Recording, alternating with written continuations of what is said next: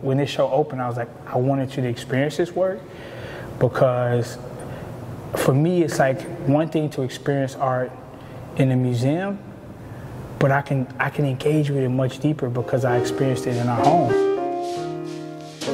My name is Michael J. Ewing, Associate Curator at the Frist Art Museum. I'm here with my father, Michael Ewing Sr., and we are viewing The Harvesters by John Biggers. One of my favorite parts about this particular piece is the monochromatic kind of colors that he used to give this deep sentiment of emotion.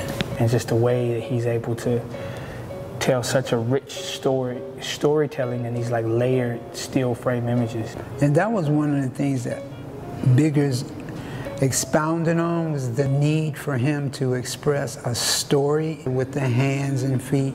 That was one of his signatures for expressing toil and strength from our culture. And I think it's fitting, right? Like, this is the section around labor. And so what better way to emphasize labor in a way that really captures the parts of the body that labor engages with the most, the hands and the feet, right? He was a great storyteller, and especially of African folklore.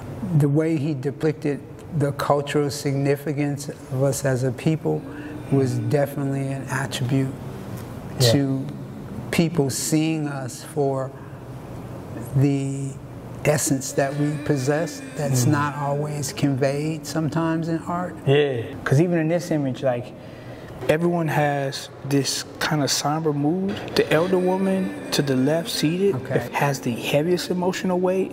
The gentleman behind her is embracing her, where in the background you see the figures, they feel more curious. And I love that, is that even within his works, there's people that are like active participants in the story, and then there's people that feel like onlookers like we are. I think that's the beauty of it, and I think that when you're able to come to a museum and you can see yourself in the work, it's like a conduit that kind of pulls you into it. I think that's part of his consciousness, how he separates himself and then reinserts himself. You know, Pops, is interesting because one time somebody asked me, you know, what made me want to be a curator, and I remember as a kid, I was like, the first thing I ever broke was like African art, right? I don't know if you remember. It was an Ashanti piece. It was an Ashanti piece. Yes. And I broke the leg of it. Fortunately, it was just a commercial piece. Yeah. It wasn't like an artifact. Okay. Going in our house felt like going into like a museum. Like, you know, it was like a record player. You guys did like make mention to that sometimes. But it feels like we live in a museum. And actually that was my intention, because I felt like the world had so much out there that was superficial, and I felt like to create an environment within your home. Who says you can't create your own gallery or your own museum within your living space? And so that's when I started collecting and started being very intentional about giving cultural significance to our living space. Yeah, I still feel like I pulled from that reliquary of like growing up in a space that was so abundant with art. Because when I was a kid, I couldn't have company. You were very particular about who would come in our house. I was. I think being a curator is like the opposite of that, right? Like, I want to create space that I can invite everybody to, right? Like, I want everybody to experience this space.